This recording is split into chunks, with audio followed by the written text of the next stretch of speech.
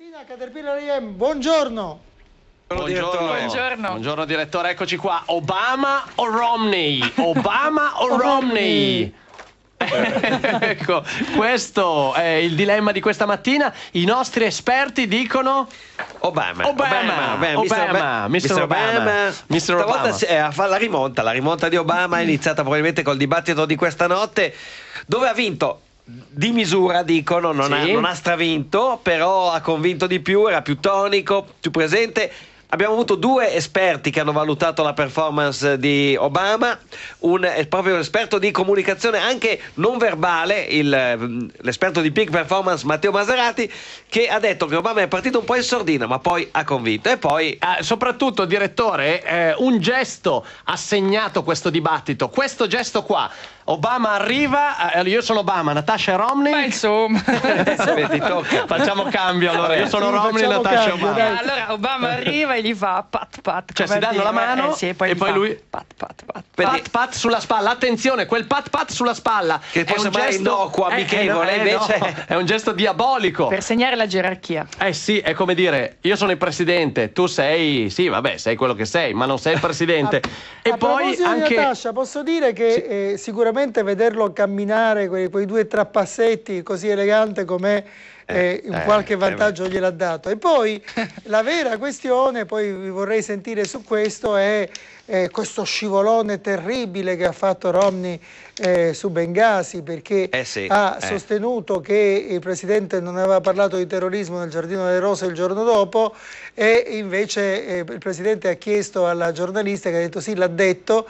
E noi ora, se siete d'accordo, siamo in grado di farvi sentire esattamente il momento in cui Obama lo disse nel Giardino delle Rose. Quindi c'è stata una impreparazione dello staff di Romney impressionante. Pazzesco. Sentiamo Obama. Let's listen carefully to what the president said in the Rose Garden the morning after the attack. No acts of terror will ever shake the resolve of this great nation, alter that character, or eclipse the light of the values that we stand for. Today we mourn for more Americans who represent the very best of the United States of America. We will not waver in our commitment to see that justice is done for this terrible act.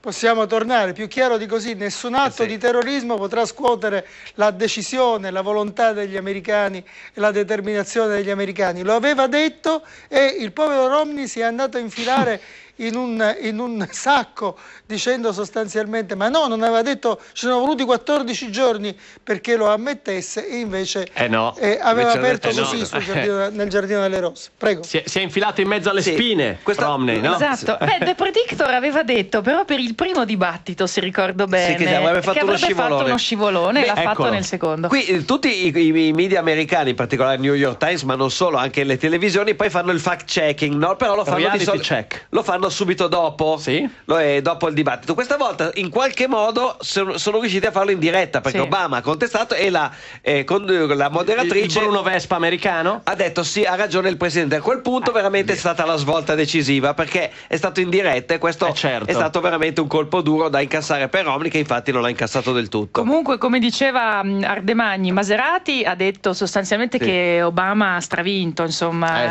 soprattutto lui ha fatto un'analisi del linguaggio del corpo, appunto il pat pat, e poi l'uso del truismo, cioè questo dire una verità evidente in modo da far sentire tutti inclusi e farti dire ah già è vero, e poi partire con la stoccata contro Romney. Invece Alan Friedman ci ha detto la cosa più evidente, Mr. Euro, Alan Friedman, pochi minuti fa su Radio 2 ha detto la cosa più evidente che è uscita da questo dibattito è che i due si odiano. Del resto voglio dire, portano proprio due modelli di paese, e quindi due idee di futuro, anche due idee di mondo e di rapporto, per esempio, con noi, con l'Europa, completamente diversi. Quindi in questo senso forse possiamo dire che si sono italianizzati la loro campagna elettorale, cioè questo bipolarismo veramente molto spinto.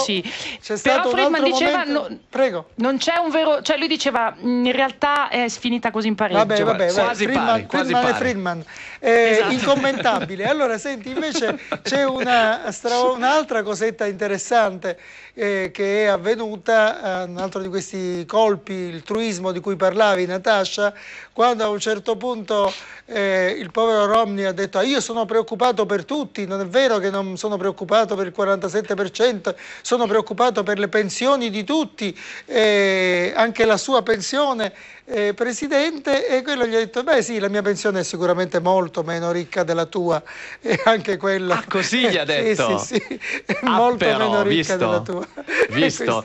Anche questo è stato un duro colpo. Beh, Romney è uno che aveva detto qualche tempo fa, non mi ricordo più la cifra, però lui aveva parlato della reddito medio, dell'americano medio, appunto, solo che l'aveva quadruplicato rispetto a quanto davvero la classe. Quindi per dire che non ha proprio idea della realtà che vivono la maggior parte degli americani, che non sono l'1% di cui lui fa parte. Certo, Romney è molto ricco e quindi ovviamente... Ecco la mano sulle spalle, avete visto in onda, no? La pacchetta sulla spalla. Di cui parlava la nostra Natascia, non ci facciamo mancare niente noi qua. Bravi, di nuovo, ecco. È come quando il piccolo Mitterrand è riuscito con la sua terribile cattiveria a farsi dire Monsieur le Président da Chirac, che pensava di dominare il faccia a faccia essendo un omone, e quello piccolo piccolo è anche malato, ma quello lo mise in condizione di dovergli dire con rispetto, essendo stato il suo primo ministro, quindi Mitterrand lo chiamava ostentatamente Monsieur le Premier Ministre e gli ha dovuto rispondere Monsieur le Président, e allora dice: chi è il capo? Sono io. Vabbè, questi sono i trucchi che ci sono. A proposito di Francia, mi ha fatto venire in mente nel dibattito Sarkozy-Hollande, quando a un certo punto Hollande, il giornalista gli dice: vabbè, avete l'ultimo minuto per dire, e lui comincia a dire moi le président, quindi se io fossi presidente farei questo e quest'altro, moi le président, che fu il colpo di scena mitterrandiano, sicuramente. Ma possiamo parlare un po' di calcio, ragazzi, perché lì il predittore questa volta era talmente preoccupato del faccia a faccia americano che proprio perché è successo di tutto. Ha segnato Balotelli, ha segnato il romanista come voleva Natascia, ha vinto l'Italia come pensavo io, e stavolta come volevamo tutti. Fino a quel momento dobbiamo dire che l'Italia aveva sofferto fino al gol ha sofferto, poi c'è stata questo 1-2 notevolissimo, Montolivo e De Rossi che ha segnato un gol identico a quello che aveva fatto in Armenia col cross di Pirlo e lui di testa. E poi Balotelli. Che torna a San Siro tra le ovazioni del pubblico. Dei milanisti soprattutto. E che cosa vuol dire questo, Ardemagni? C'è un messaggio dietro? C'è un disegno dietro? C'è un futuro sbarco dietro? Speriamo di no. Speriamo di no, perché sarebbe brutto per noi nerazzurri rivedere il ragazzo che abbiamo allevato fin da giovane. E abbiamo anche in qualche modo accompagnato verso la maggiore età, verso l'italianità, verso il successo. Poi andare sulla sponda opposta. Lui Ardemagni, è il libero mercato. Libertà di mercato, ognuno sceglie che squadra giocare. A proposito del libero mercato, un giocatore che certo di calcio se ne intende, che è Cassano, è andato a che tempo che fa da Fabio Fazio, come Veltroni d'altronde, ha parlato di chi è secondo lui il calciatore più grande della storia. Io che sono un anziano direi Pelé, anche se ho molto amato Maradona. Lui ha detto senza état d'âme, dicono i francesi, che il più grande di tutta la storia è Messi. E vi faccio vedere, ve lo fa vedere il nostro Paolo Cappelli, che cosa è successo a Messi. Santiago del Cile ieri sera si giocava, eccola qua la foto, Messi accanto ad un guardaline. Non ci sarebbe niente di strano se non che questa foto l'ha chiesta e ottenuta lo stesso guardaline alla fine del primo tempo, quando l'Argentina stava vincendo 2-0 sul Cile. Il guardaline ha fermato Messi e gli ha chiesto: scusa, possiamo fare una foto insieme? E poi è finita su Twitter, dove l'hashtag Nicola Siegro è diventato immediatamente popolarissimo. In generale dobbiamo dire che quasi tutti assolvono il guardaline, e il tweet più divertente secondo noi è questo: chi è il giocatore accanto a Nicola Siegro? bello. Messi se la gioca, Messi il più grande di tutti i tempi. Anche perché è ancora giovanissimo, quindi eventualmente noi quello che ha fatto Pelé, quello che ha fatto Maradona lo farà, lo sappiamo già, perché è chiuso, è ormai storia, mentre invece Messi ha fatto delle cose incredibili, non ha ancora avuto il trionfo del mondiale. Lui ha vinto un'Olimpiade. E quale beffa potrebbe essere più beffa che vincere il mondiale a Rio? Il Brasile. Per gli argentini. Lì sarebbe neanche Maradona c'è riuscito. E allora, direttore, suona il telefono, non è Formigoni, no, che è Cinzia Poli. Eccomi qua. Formigoni assicura che si andrà al voto in 45-90 giorni. Dai, che 50 euro sotto Natale fa sempre comodo.